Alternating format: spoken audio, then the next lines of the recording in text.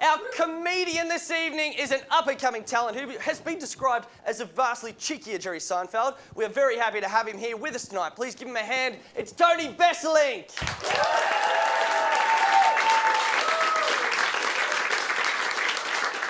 Hey everyone, hope you're all going well. Lately I've been trying to decide whether or not animals or humans actually have better lives. Like, I've tried to work out all the perks I enjoy about being a human. I've really only come up with two things, right? The thing I enjoy the most about being a human is that it is highly unlikely I'll get eaten after sex. Like, that I think is a really big benefit. I mean, like, I think a lot of men sort of take that for granted, so I'm going to be the one to say, ladies, thanks for not devouring us for sustenance.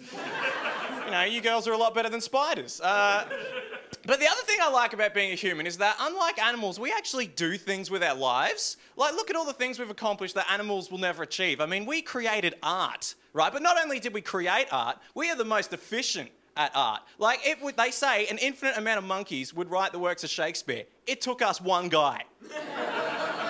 Like, whoever he was, he kicked an infinite amount of monkeys' asses. Like, we're just so much better. I think art is amazing. I love that someone can create something which makes people feel so many different things. You know, like, art can make us feel sad. Like when a painting falls off a wall and kills someone. Like, that is some deep art. That is thought-provoking, right? But I think we all mostly write art just to sleep with each other. Like, that's why I wrote these jokes. But, I mean, look, Wagner wrote a symphony for his wife. Like, Eric Clapton wrote Layla for George Harrison's wife. Van Gogh actually cut off his ear and gave it to a prostitute, and surprisingly, that's the most romantic of the three, right? Because if you think about it, having a song written for you is nice, but it doesn't tell you anything, because there's no limit to how many amazing songs an artist can write. Like, Clapton could have written 1,000 different songs for 1,000 different women. But when Van Gogh gave his ear to that prostitute, essentially what he was saying was, honey, you're in the top two.